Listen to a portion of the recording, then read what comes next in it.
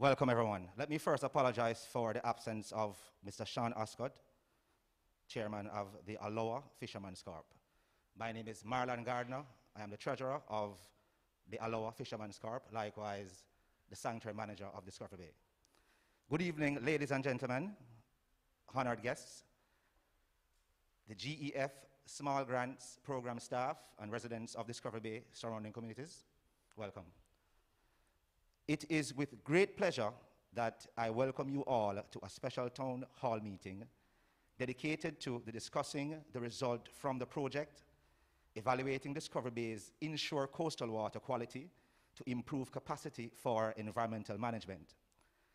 This is a project conducted by the ALLOA Fisherman Corp along with the UWI of Discovery Bay Marine Lab, within the vicinity of Discovery Bay with grant funding from the GEF Small Grants Program, which is implemented by the United Nations Development Program. The ALLOA Fishermen's Corp was founded in the 1960s and became a formally registered agency in 1999.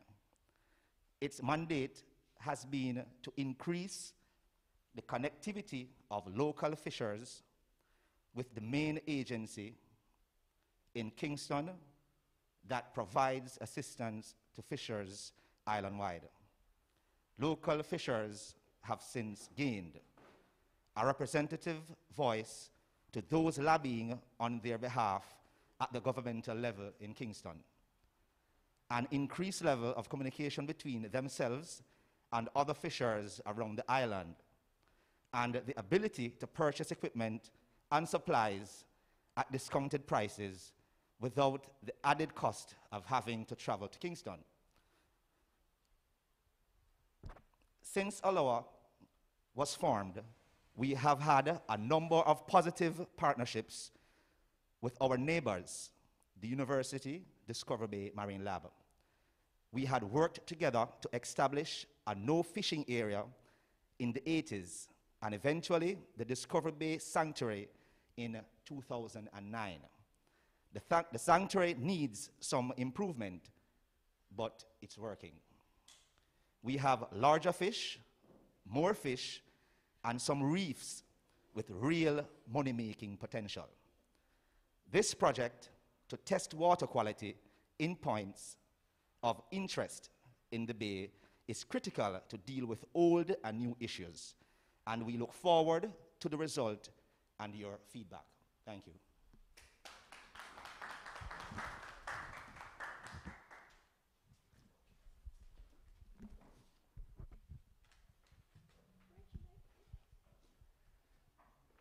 Good day, everyone. My name is Delroy Thorney, and we'd like to thank Mr. Marlon Gardner for this introduction to the meeting. So I'd like to now bring to the stage Mr. Camilo Trench, the academic coordinator at the Discovery Bay Marine Lab. He'll give us a little more insight into this whole project, and then we can jump right into the results. So Mr. Camilo Trench, could you please make your way to the stage? Thank you, sir. You're most welcome. Okay. Good afternoon, everyone. Thank you for coming. It's a great pride to stand here this evening to discuss the results of the ALLOA project. This project is funded by the Global Environment Facility Small Grants Program with support from the UNDP. Now, ALLOA and the Discovery Bay Marine Lab have a good tradition of working together. Even before the formal establishment of the sanctuary or the special fishery conservation area in 2009, Discovery Bay Marine Lab, with support from the fishermen in Discovery Bay, we had established a no fishing area in the west side of Discovery Bay in front of the Marine Lab. And now the entire Discovery Bay is a no fishing area. And we're having some good results, even though in discussion, and as Mr. Gardner pointed out earlier, one of the issues in Discovery Bay now is a good issue. The issue is that Discovery Bay has the potential and Discovery Bay isn't working the money from it. And let me put it in context, since we may have a couple dozen people listening, and this is recorded. Right now, coral reefs in Jamaica are severely underused. This is the part of what we call the blue economy, anything to do with the sea. Now imagine if I should ask you a question, which section of the sea in Jamaica is making the most money per capita from tourism every day? Which reef, which ecosystem? You know, some of you might, anybody have any answers for me? Where in Jamaica I think is making the most money? Down west? Ochi? Negril? All right, very good guesses. I don't have a definite answer for you, but let me give you an example.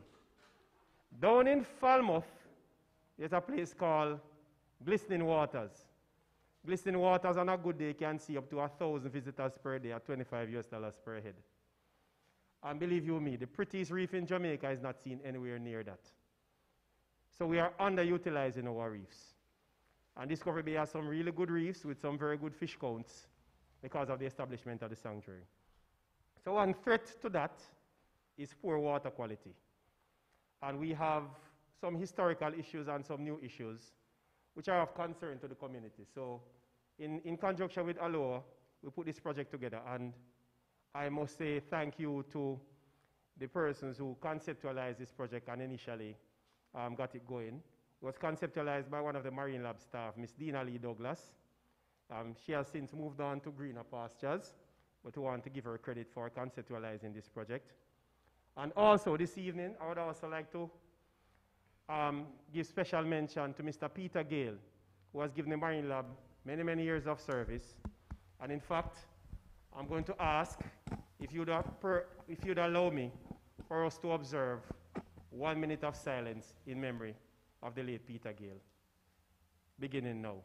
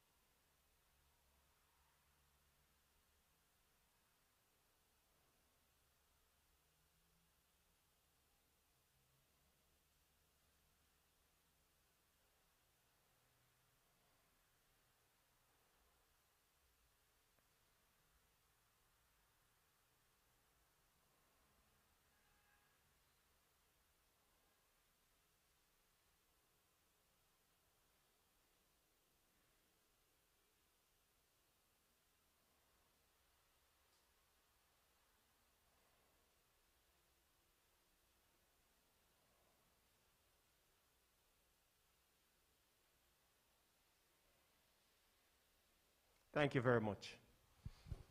So this project is named Evaluating Discovery Bay Inshore Coastal Water Quality to Improve Capacity for Environmental Management. And the project has several components, including assessing the water quality in Discovery Bay, looking at the phosphates, the nitrates, also looking at the coliform levels which come from our sewage. And we have a very capable team here today. Ms. Abigail Richards and Delroy will be sharing with you. Abigail will be sharing the water quality results. And we're also looking at the community perceptions in terms of pollution. We wanted to ask people in the community, what is pollution? How can we fix it? How do you feel about it? Those kind of questions.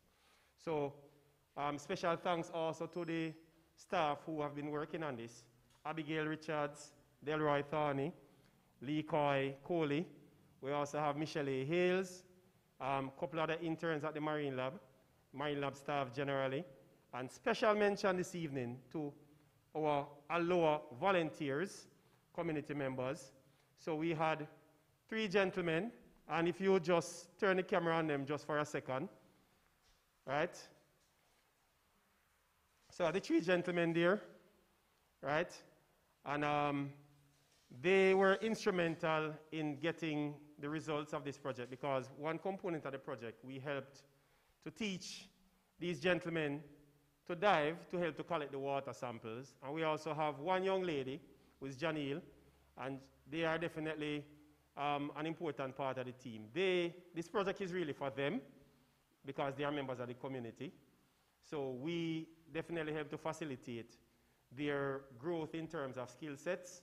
So we have persons trained in water quality testing, persons trained in scuba diving, and one other important part, they also help with the collection of the data for the questionnaire, which we were having some little struggles with, but when we incorporated members of the community, it went like a hot knife through butter. So very, very much appreciate their willingness and the energy in the project, and thank you for coming on board. And of course, Mr. Sean Ascott, who is the supervisor for the sanctuary, helped to put it all together. Okay? So, and special thanks to the GEF funding team, especially Ms. Hyacinth Douglas, for helping to coordinate the project from the GEF Small Grants Project angle. So thank you very much for coming, and we look forward to the results from the Marine Lab team in terms of what did we get and what did we find. Thank you very much. All right, lovely introduction, Mr. Trenchry. Thank you for that very much. So now our special guests and viewers online, we'd like to draw attention to Miss Abigail Richards, our scientific officer who's currently in charge of the program, the project, and she will be giving you some insights into the results. So Miss Abigail. Oh, this one's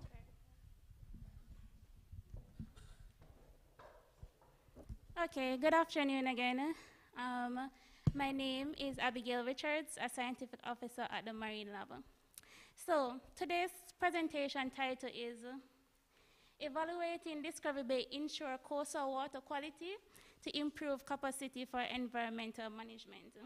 Now, it is a bit of a mouthful, but in essence, it's just the evaluation of Discovery Bay marine water quality and to see what recommendations can be made from it. The presentation will take the following format. I'll first give you some background information into Discovery Bay and the marine water quality here. We'll look at the challenges faced by the community members and its significance. We'll look at objectives and method, results, and then get into the recommendations. So Discovery Bay. Discovery Bay is located on the north coast of Jamaica in Centon. It is originally a support base for workers at the Backside plant. However, it is home to one of the most widely studied coral reefs in the world. And when you think of coral reefs, what do you think about? You think about its beauty, right? You think about all the recreational activities that can take place there, like snorkeling, diving. So we see it as an economic source for tourism. But when we think about coral reefs, we also think about it as a home for other organisms like fishes, conch, lobsters. So we see it as an economic source for fishermen as well. So if coral reefs or the marine environment is quality is declining, we see where these industries would take a hit. And over the years, from 1970 to now, we have seen coral cover has decreased from 52% to 3%, whereas macroalgae cover has increased from 4% to 92%. So no longer do you see beautiful coral reefs like these, but now we see coral reefs like this, where corals are dying, or we see them being overridden with macroalgae. And this is of significance because macroalgae, they use up the oxygen in the water, so it prevents coral reefs from flourishing, or they use up like the nutrients in the water that the organisms and the coral reefs would need. But what is causing this? Well, literature links this to persons like Hughes, Daly, LaPointe, has shown that increased nutrients from land-based sources like soakaway pits, pit latrines, runoffs, or leaching from farmlands are a cause. Just like how we need nutrients like nitrates or phosphates to grow our crops, so too when these are in a large abundance in the marine environment, overgrowth of macroalgae will happen. This is also, macroalgae can also grow from overfishing. when we take away the fishes from the reef, especially the juvenile fish, we don't have enough of them to eat the macroalgae off the reefs. And I'm going back to point one here. Nutrients can also come from underground springs, springs that lead from land into the sea. So, but we'll speak more on that going forward. Other challenges that we see include coliform, specifically fecal coliform. And this is really just bacteria that come from sewage or feces. And there are indications that pollutants or disease-causing organisms may have entered the bay from fecal matter. And when sewage or excess nutrients or organic load is in the bay, the oxygen levels tend to deplete because microorganisms use oxygen to break down either the feces that come into the bay or the algae. So we'll be looking at all these factors because we see when there's excess nutrients, when there's high levels of coliform or low oxygen levels, the industries in Discovery Bay take a hit, especially the fishing industry that so heavily depend on our coral reefs and the marine water quality here.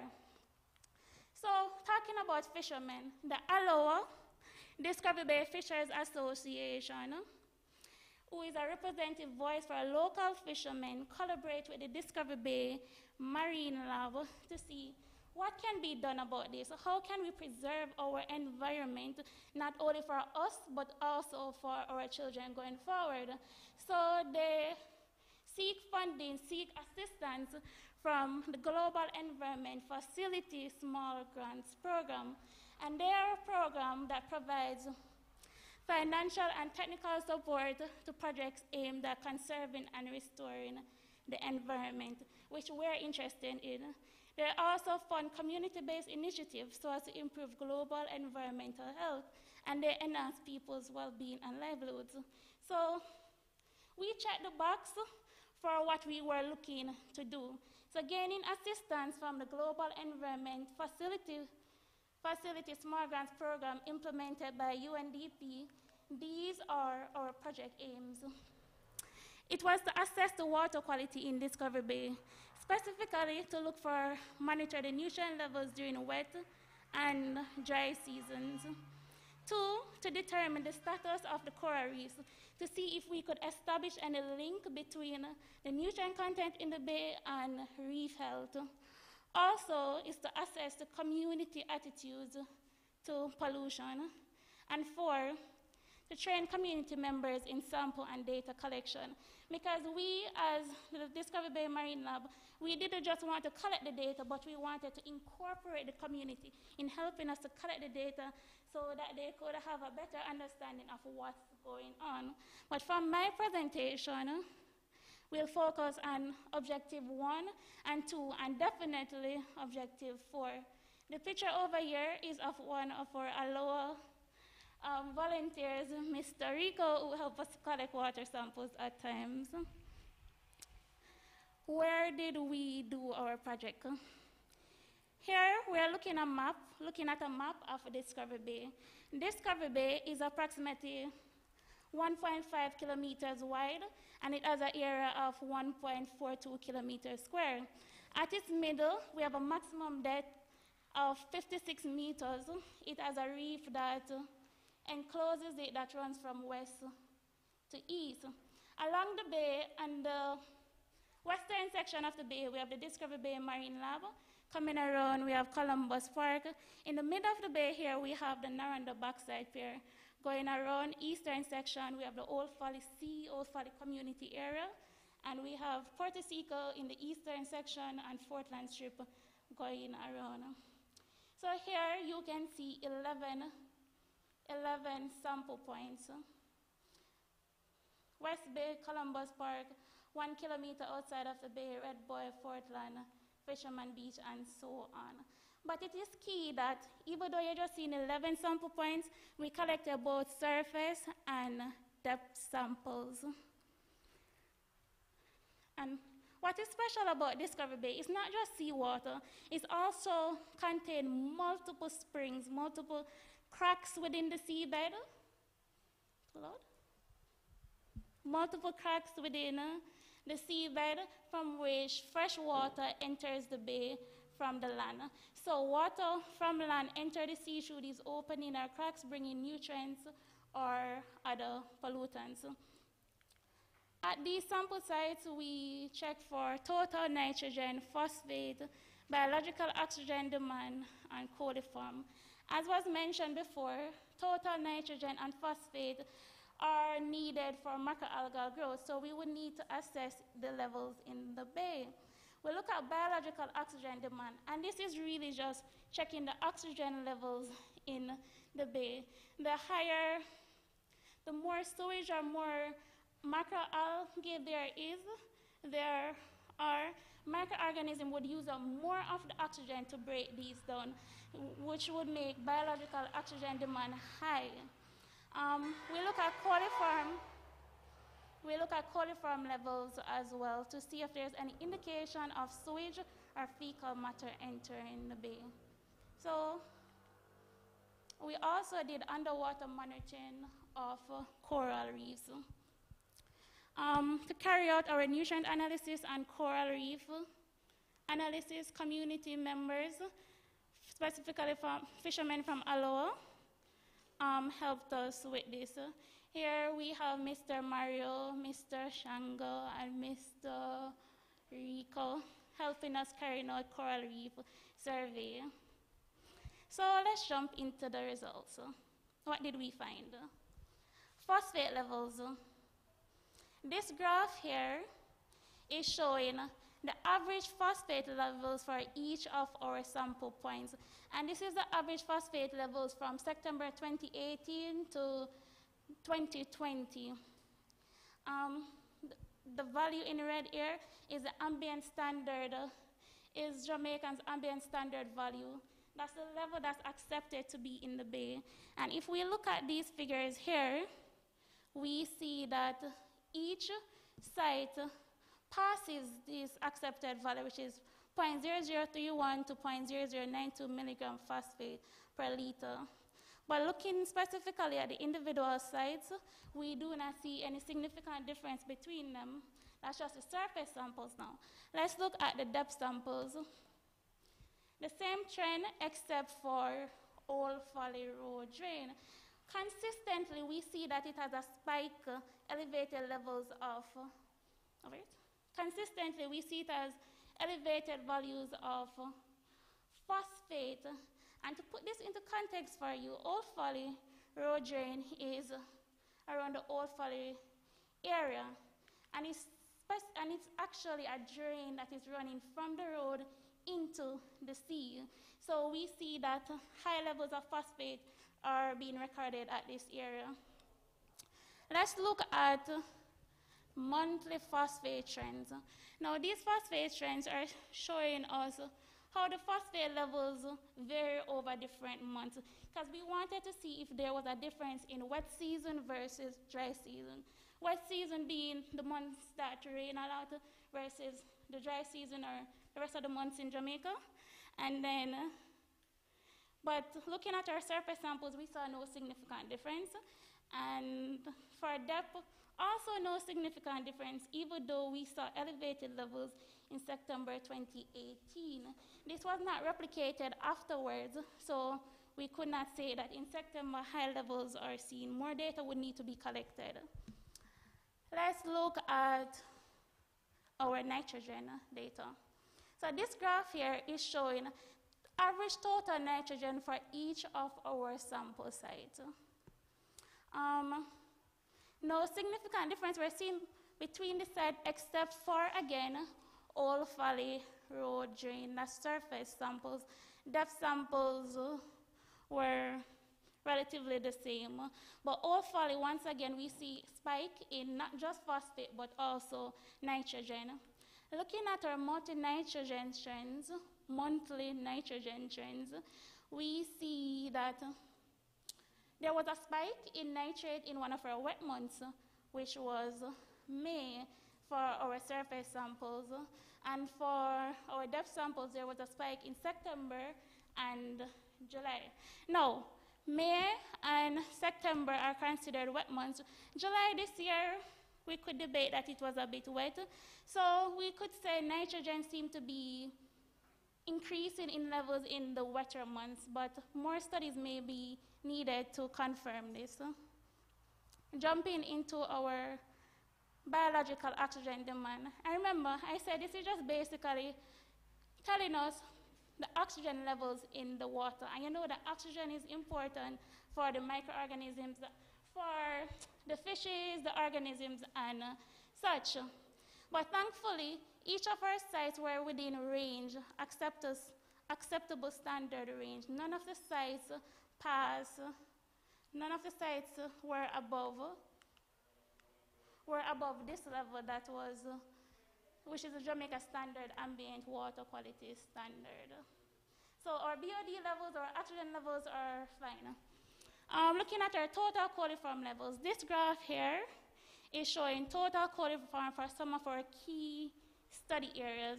In red, we have the standard acceptable range, which is 2 to 256, most probable number per 100 mils.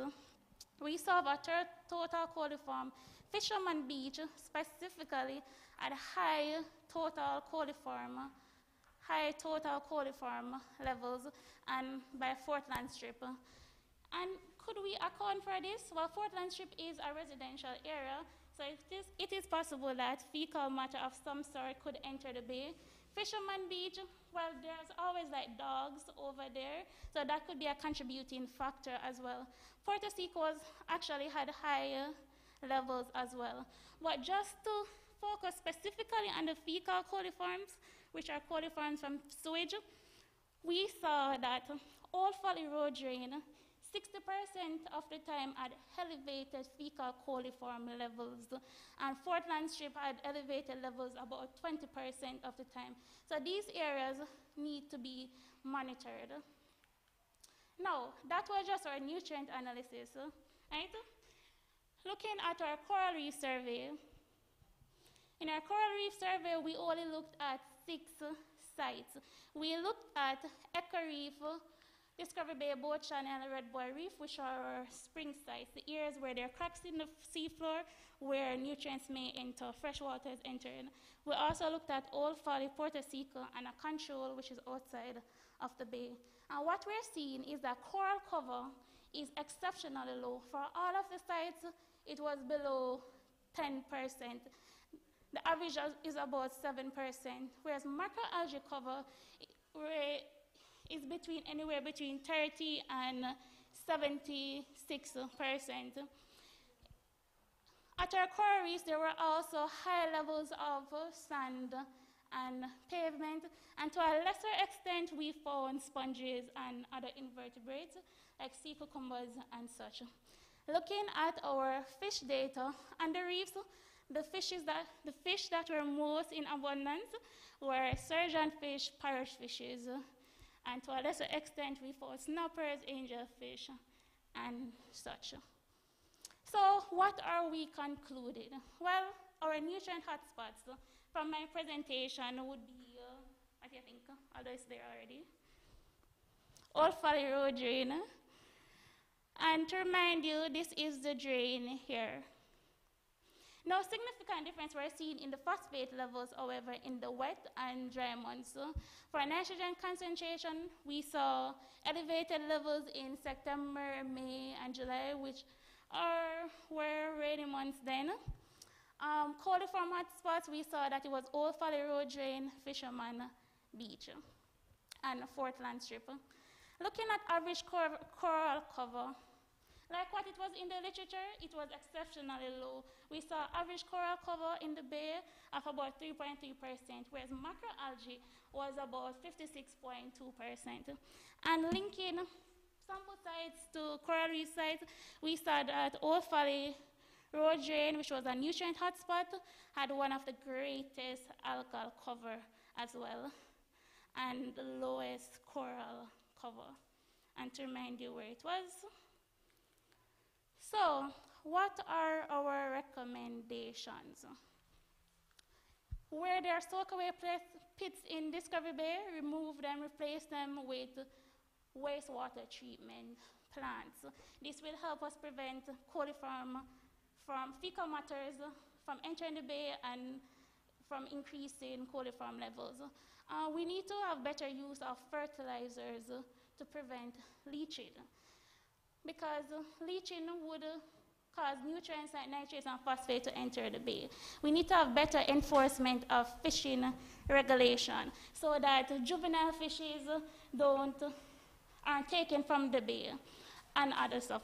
And overall, we need personal responsibility of each member of the community to help us preserve the bay for not us, but just us and our children. So I'm going to hand over now to my colleague, Delroy Thorney, who will talk on the community's perception on pollution. Yes.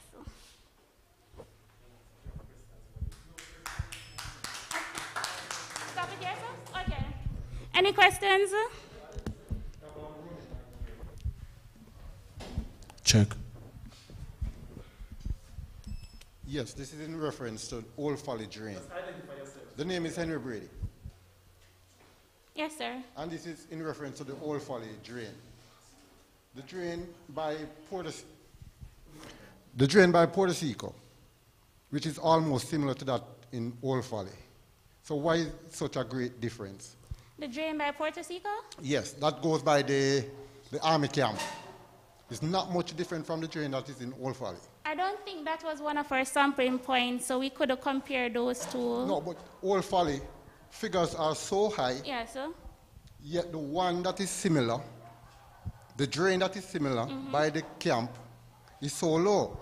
Now, the only difference I see is the Old Folly, apart from the drain, is also the mining, is where mining is done. The shipping pier is at.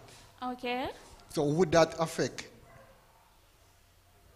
your numbers? Would it have The bauxite that is being escaping into the water, would that also affect your numbers? It could, because there are phosphate levels in bauxite, so that is actually could be a contributing factor as well. But just to your point, at Portosico, we did not test the drain area. We test the beach or beside the dolphin pen.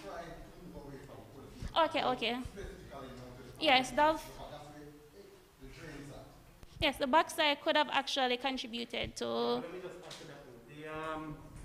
What we call the Old Folly Drain isn't the big gully near. The Old Folly Drain is actually a small drain which is closer to along the main road there, where a couple of bars and shops are. So this is not the big gully next to the bauxite plant.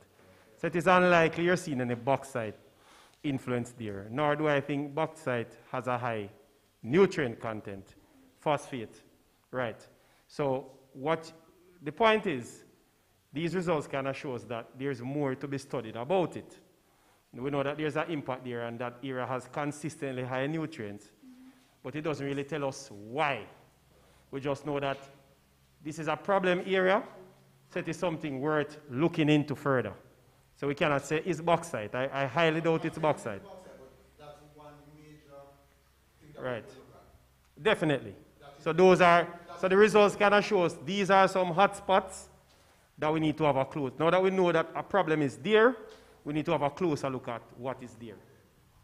And another thing is that, remember in our presentation, Discovery Bay has a lot of freshwater upwellings as well. So you have to also look at those a little bit closer as well, because it's not necessarily something from a house. It could be the underwater river which is coming from miles away. The ballast water that the ship sometimes gives off when they enter the bay, wouldn't that also affect the water quality? I'm wondering if the ballast water that the ship sometimes, what would you say now, expel or release into the bay, wouldn't that also affect the water quality, especially in that area that we are mentioning, Old Folly? It could, but mostly based on sedimentation, not necessarily the phosphate levels. Actually, the sediments coming from the bauxite could actually trap more phosphate that's in the water and hold it in the seabed. So we would have to look more into the bauxite here to say that is a contributing factor. This is a drain that we sampled. Sorry, I think I have to use the mic. This is a drain that was sampled. It wasn't sampled close to the bauxite pier. So I don't think you can really attribute things here to the bauxite. Very unlikely. And the fact that this has consistently high nutrient levels, whether or not bauxite was going out, that cannot tell a story, so it's kind of independent. So something is happening there all the time. Something is happening there all the time, for sure.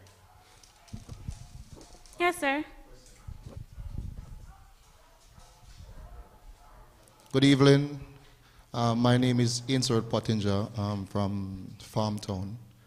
I think the problem that you guys are having right there is it has to do with the water table. Right in that basin, because I snorkel that area a lot, and right in that basin you have a lot of spring coming out in that area. And I think the problem that's happening there is raw sewage. Raw sewage? Yeah, because the houses over on the other side probably don't have septic. Well, fecal coliform levels were consistently high in that area, so that is definitely a possibility. Yeah, no, that is the problem. Okay, sir. Okay. Thank you. Any other questions?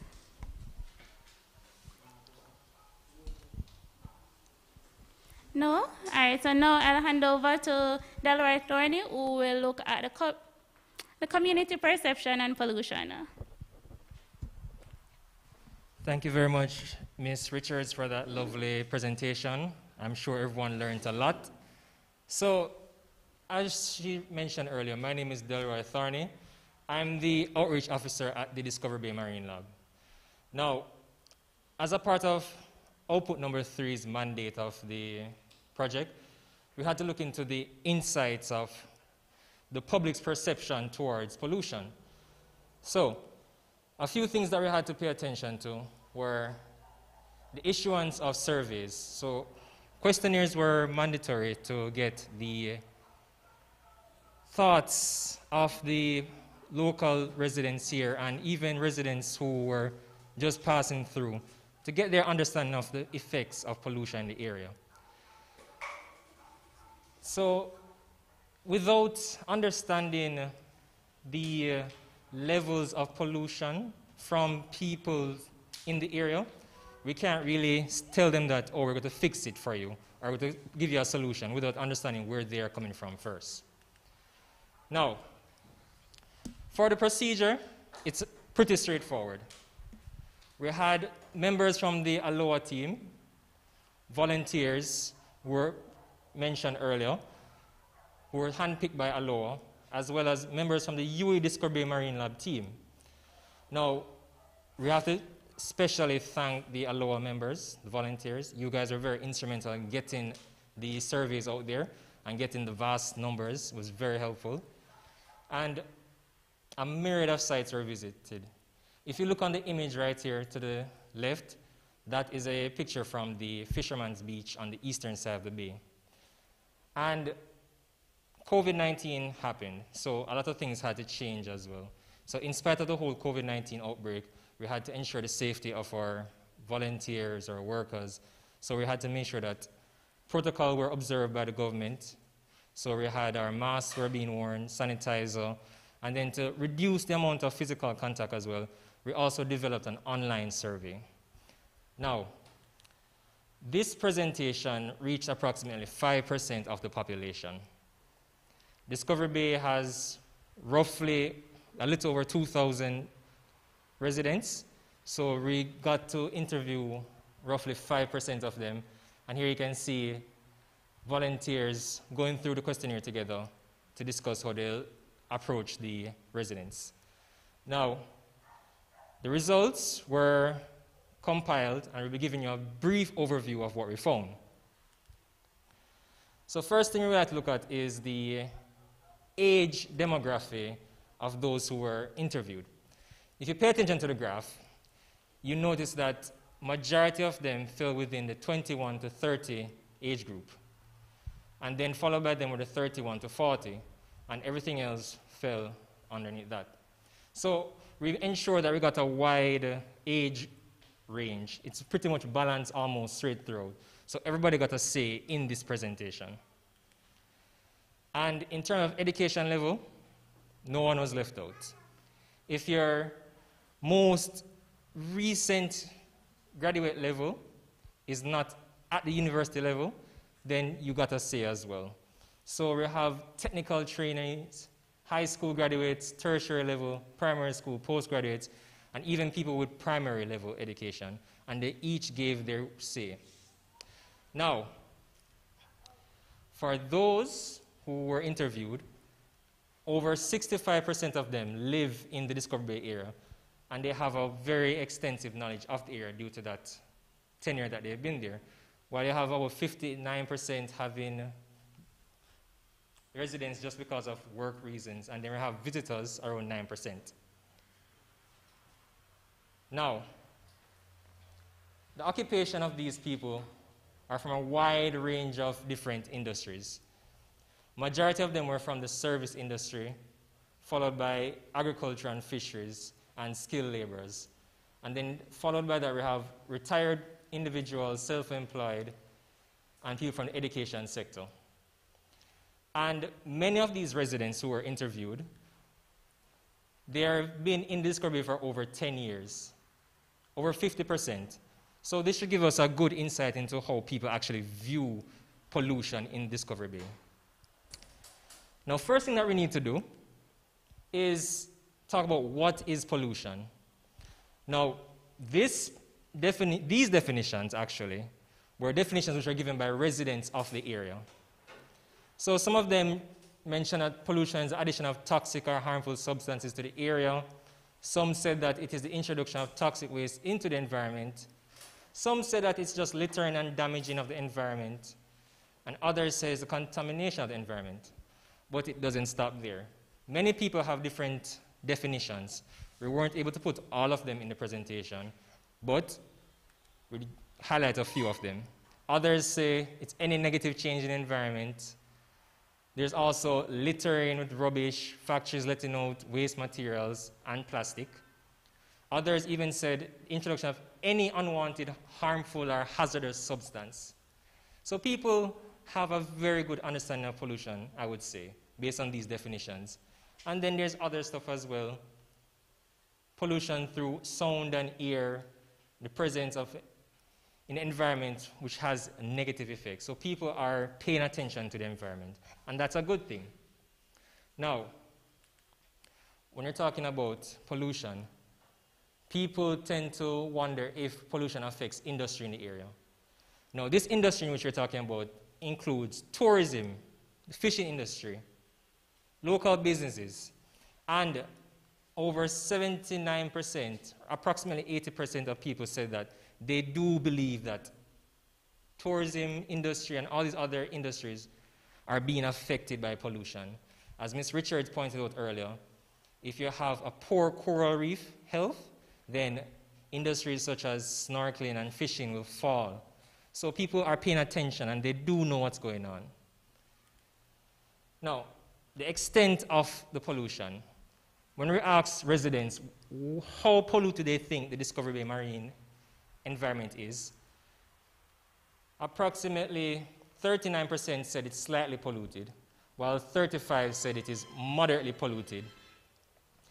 So in terms of heavily polluted, only 18% thinks that it is, and then you have small amounts, 5 and 8% said they don't know. But in general, most people think the Discovery Bay area has some level of pollution, and that is something that needs to be addressed. Now, in terms of what the major pollutants are, if we look on the graph over here, 68%, this large chunk on the map right there, that is solid waste. So this is what we asked the public. What do they think the major pollutants are? And we gathered all that information and put it into representative groups, and majority of them agree that solid waste is the major pollutant in the area.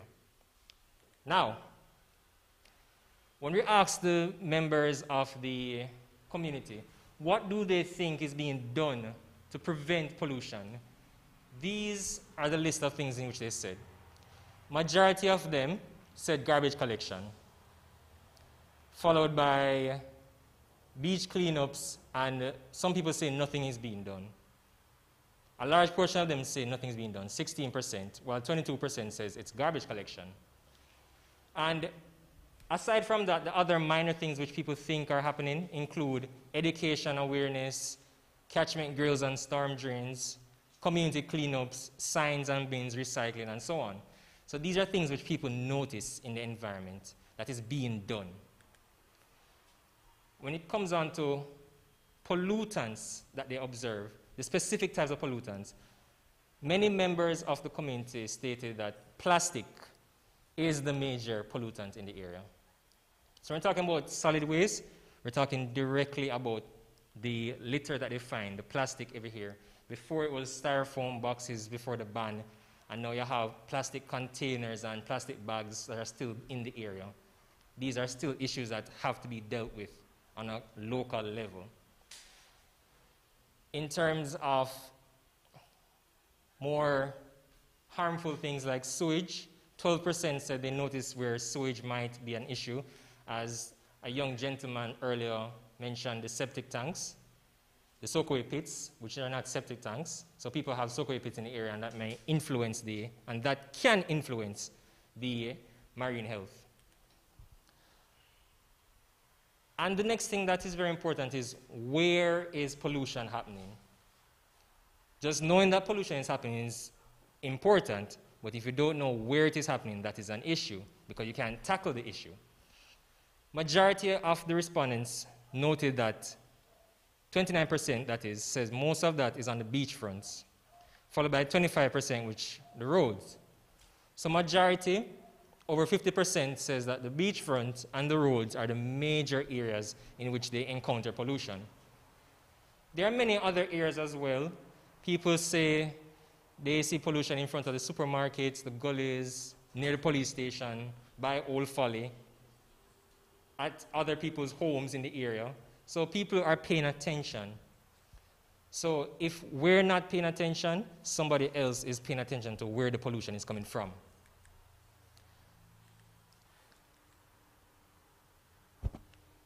Now, when we ask individuals what they think can be done to curtail the effects of pollution, we ask them to create some laws for us. And the people were very creative. They came up with a bunch of different ideas, which some are existing, just may not be enforced as much, and some are thinking. People are really thinking. Majority of people say that fines should be put in place, and they're not talking about any small $1,000 fines or another $200, $500 fines. People want some big fines to be put in place for pollution because they love their environment. And people want to ensure that the environment is protected. Because if it is not protected, then they lose out and we all lose out. And in terms of other laws, people mentioned that we should ban soakaway pits. People would like more enforcement of laws, jail time. Penalties such as hard labor was mentioned as well. And some people are saying tax the businesses for waste control. So people want to see what is happening in the Discovery Bay. They want to see these things happening. And in terms of water, in-water waste material, a small percentage said that they should restrict sea animal captivity because there's an argument that having dolphins which produce high waste material can pollute the bay as well. But currently, the dolphins are not in the bay, so residents have been happy for that. And when we ask the people, how do you think the government can help the situation? These are what they came up with. So 20% mentioned that the government can install more trash bins around the area. They would like to just walk on the road, see that they have a piece of trash in their hand, they can just throw it in the bin and then have garbage collection take place to collect it. And then 16%, the second largest amount, said that the government needs to instill more cleanup in the area. And other minor things which people recommended were put in place toxin controls, more skips, fines and penalties, employ more cleaners, and more education drive. So these are the list of things which people want the government to do for them.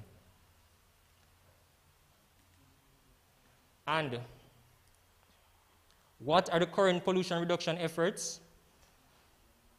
What is being done currently? When asked, the responses which we got mostly geared towards nothing. Most people say over 35%, people said that nothing is really being done. And then you have a small 22% that says they don't know. And then 16% says it's garbage collection. There are other minor things which are noteworthy. People are saying there's a cut down of factory hours. So for instance, the Noranda Bauxite Company gives off a lot of dust. So that's air pollution. They're saying that they cut down on that, so they're grateful for that. They're also saying that there have been some bin provision by the CDC, and there's also more water quality being done, water quality testing. And they also mentioned that they've noticed signs and they've seen where coastal cleanups have been taking place. And the residents have been giving their voice about other individuals. So I'm going to ask them to talk about themselves now. Majority of them say that how they can reduce pollution is by having more trash receptacles, more beach and road cleanups.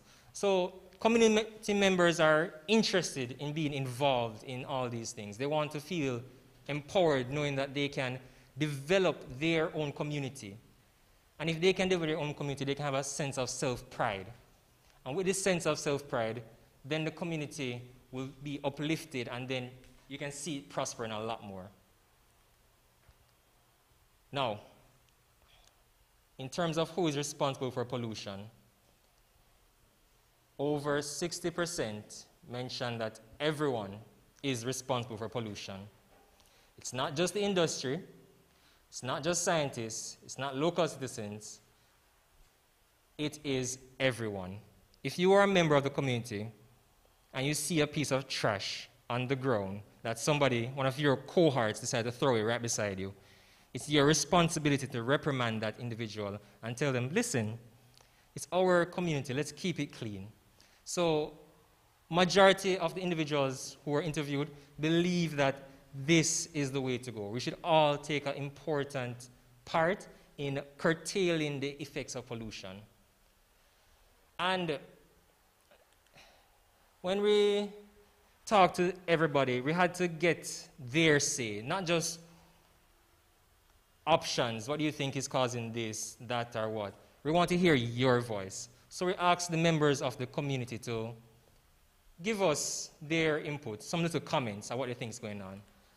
Now, some people say that Discovery Bay doesn't have that bad a pollution problem, but they do believe that dust pollution is a thing that is happening, and they also mentioned that they are appreciative of the fact that Noranda is doing checks on the air quality to make sure that pollution is not going above a certain standard. Others mentioned that education is necessary to prevent people from causing more harm to the environment. Others also state that they would like to see more garbage trucks in the area, because without garbage trucks, then all the garbage that is stored in the garbage bins is pointless. You just keep piling up until it starts tumbling over, and then the windows start taking it, and then the pollution becomes even greater. So we need to see more garbage trucks. That's what the things that they're saying. Members of the community, they want to see more garbage trucks. And people are saying that we need to pay attention to climate change as well. We can't just focus on just getting rid of certain plastics and stuff. Climate change is important, so we need to watch what we're doing, like burning certain things, damaging the environment. And we need to adhere to the laws which are stipulated by local government and by the government on a whole. Some people think that bauxite is causing a lot of air pollution. Some people disagree. some people, as we said, one said that Noranda is controlling it, another says that it's causing pollution. So Noranda Bauxite Company actually does air quality checks regularly, and that is done by a filter placed on a remote location at a distance away from the Noranda Bauxite Company, which wind would blow the dust all around the air. So Noranda is doing their part in ensuring that the air quality is good for all of us. Other things, people want to see NEPA improve their presence in their operations in the Discovery Bay. NEPA, the regulating body, National Environment and Planning Agency, people believe that they need to play an active part in curtailing pollution, as well as people should just be responsible overall. We can't keep blaming each other for pollution when we're not doing our part to prevent it. Others mentioned that dolphin waste is affecting the fishing and swimming industry, and they're saying it destroys the reef thanks to the excess pollution. And then beach cleanups should become a more regular thing.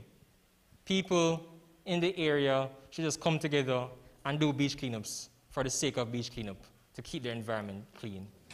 And there are also comments about the Discovery Bay Marine Lab. People are saying we're doing an awesome job, and they say we should keep it up, and we'll definitely do so because we love the Discovery Bay and we love the people of Discovery Bay. And in conclusion, we need to understand that we are all an important element in the Discovery Bay environmental protection. So from that, we can tell that people are aware of what's going on in the Discovery Bay. Most residents seem very aware of pollution, the effects of pollution, what it is, and that's good, because if they did not know, then we could not curtail the issue through education and through physical interaction and cleanups.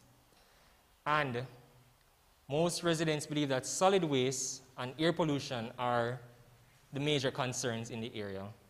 So we need to look more into that to ensure that residents are comfortable with the environment that they're in and that there are no issues going forward.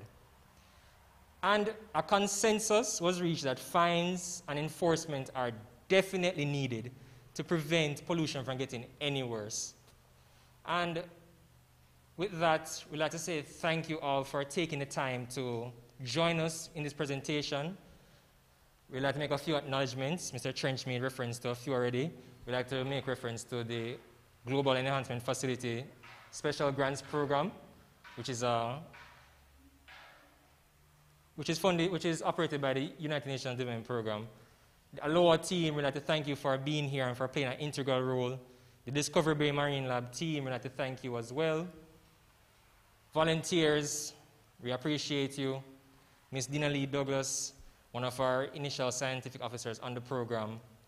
The community members, all of you, those who took the time to be here, and those who took the time to answer our questions and assist on a daily basis, we'd like to thank you as well. And to the late Peter Gale, who was very instrumental in spearheading this project with Mr. Sean Ascott. And with that, we'd like to say thank you all for being here, and I hope you all have a wonderful evening. Now, do you guys have any other questions? Any questions?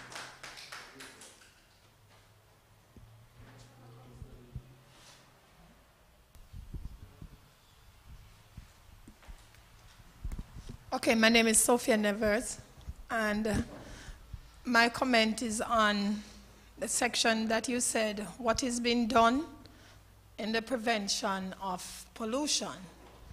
Now, a lot of persons gave their responses. However, I think what they said were measures to take care of pollution. They mentioned garbage collection, etc. But if no garbage was placed there, if no pollution was done, then there would have been no measure to go and pick up the garbage. Another thing that was said was also fines. Now, somebody might be going along the road, but there is no rule that says don't throw rubbish there. Now, I would suggest that, for example, the Marine Lab and those persons who are mentioned there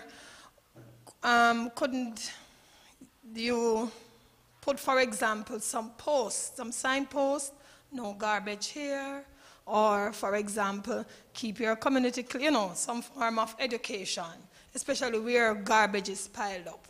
Now, that is when the fine would come in. If garbage is, if they see you putting it there, then because that sign is there, or if I am a person who loves to throw out my garbage, and when I go, I see that there, I'm going to be looking to see if somebody is seeing me. So I'm not going to put it there.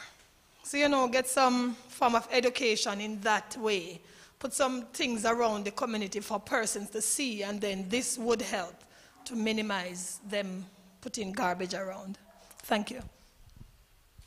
All right, thank you, Ms. Nevers. That was a very good point. More signs do need to be put in the Discovery Bay area. It is an initiative which we have been trying to get in place. Some signs have been put up already, but the plan is to get more out there. Once you get more out there, people will be more aware. And once there is more awareness, we can also get more compliance with people. And another thing is that we definitely will be having more awareness campaigns as we going forward, because without education campaign for individuals, then you find that most people will probably say, oh, but we never hear. So they never hear. Most people just act ignorant because they are ignorant to the situation, and then they will act non-compliant. So education is definitely key in this situation, and having signs available. Let me just add to that, though. If I may add to that, though, there is actually a law that says you're not permitted to throw your garbage on your ground or scatter it all over the place. There is an anti-litter law in Jamaica. That's not the name of it, but there is an existing law. But as you can imagine, it's not a very popular law to enforce.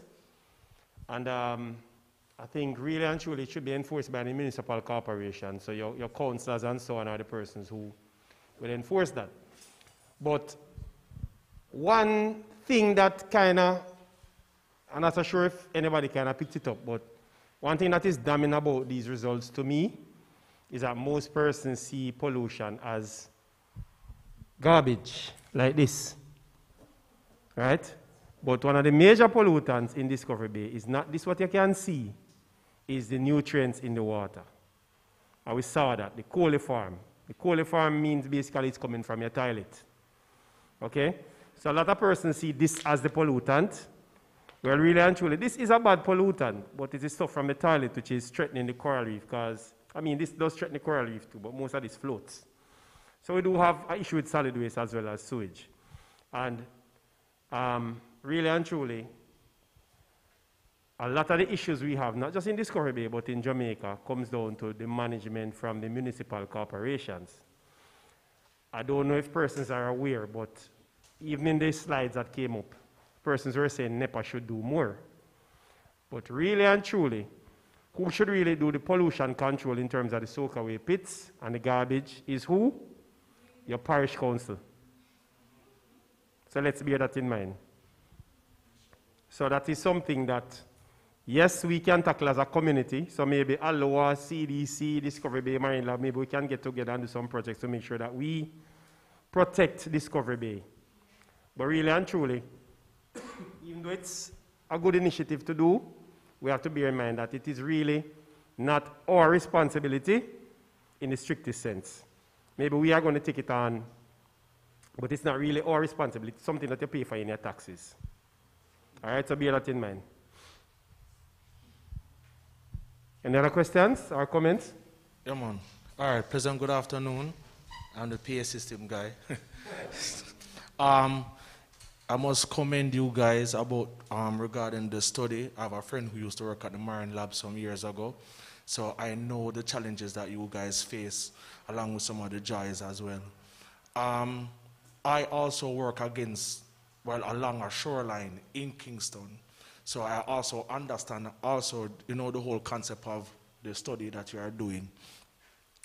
But my major concern is, and if this is done, I suspect that it can help in terms of the pollution that we have in our waters, is the monetizing of recyclables, right?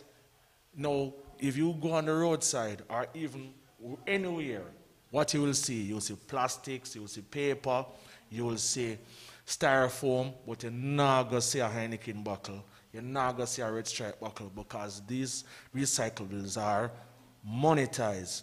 So in other jurisdictions across the world, what helped with their hard, what you want to call it now, them hard plastics and so forth in terms of not getting into their water systems is monetizing.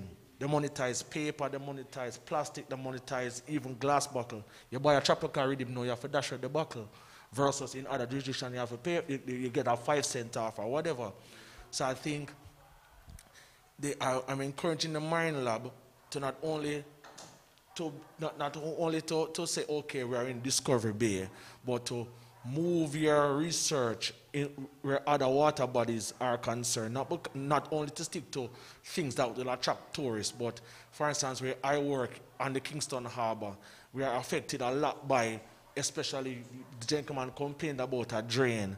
If you see industrial terrace when it come down, you understand what I say? So use this knowledge to lobby the government, to lobby the manufacturers who are creating the products that the byproducts of these products are what is causing the pollution, right? So while it is, my boss, I agree with you too in terms of the leaching and the other pollutants that we can't see, but I think that if we start by setting an example with the pollutants that we can see, right, it will put the manufacturers on the back foot to say, okay, if they are drawing up these individuals, I mean, if I make my fertilizer, I make sure say, boy, I provide proper handling material, because this is also a next thing again, the culture.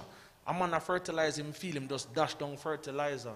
I remember being in Knoxwood, buying some, that's South St. Elizabeth for those who don't know, right? And I said to the sweet pepper man, what do you sweet pepper? Him say, what name? 7-star rain. 7-star rain, what name so? He's not educated as to the concept of acid rain. You get what I say? I'm going to say to him, say, sometime, brother, if you don't use the proper fertilizer, for example, something that is properly soluble in water, or if you use too much, you understand what I say, again, get yourself in a problem, you're going to burn up your crops. So the persons who are importing the fertilizers to use on farms need to provide the necessary educational campaign and information for the farmers to ensure that they don't contribute to your pollution problem. So kudos to you guys on the work that you are doing, and keep it up, and whatever support I can provide, I will provide. Thank you very much. Now, we thank you for that comment. It was a very insightful comment. And we'd also like to point out that one of the mandates of the Discovery Marine Lab is research as well as outreach and education. So whatever we learn at the Marine Lab, we normally put it out there for others to access.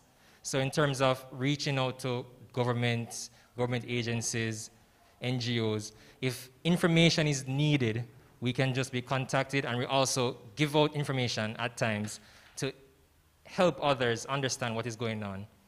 So whenever there is an issue and we research into it, we try our best to involve the government. For example, the lionfish invasive species, when we had that issue all across the island, the Discovery Bay was very instrumental in getting information about that organism, studying it, and that information we shared with the nation. And as a result, we've seen a decline in the lionfish population, and there is no more worries in regards to that. So people getting stung by lionfish, people losing out in the fishing industry due to lionfish, that has fallen. So any information that we do get, we'll do our best to share with others, because education is key for success.